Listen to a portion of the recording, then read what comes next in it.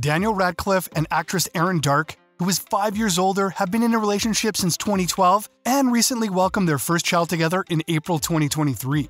Their love story began on the set of the film Kill Your Darlings, where they played love interests. It didn't take long for them to realize that their on-screen chemistry extended beyond the movie and into real life.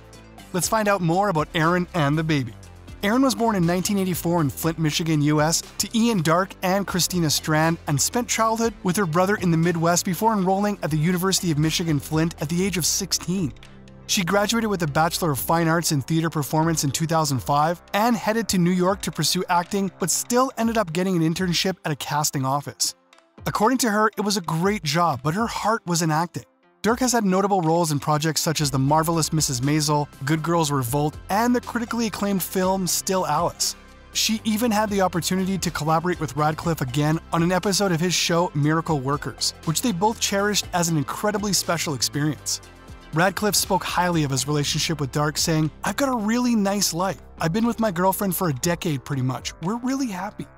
In March 2023, a representative for Radcliffe confirmed that the couple was expecting their first child.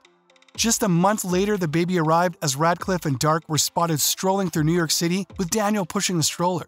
There is no info about baby gender or name, but who knows, maybe the couple chose one of the Harry Potter kids' names: James Sirius, Albus Severus, or Lily Luna Potter.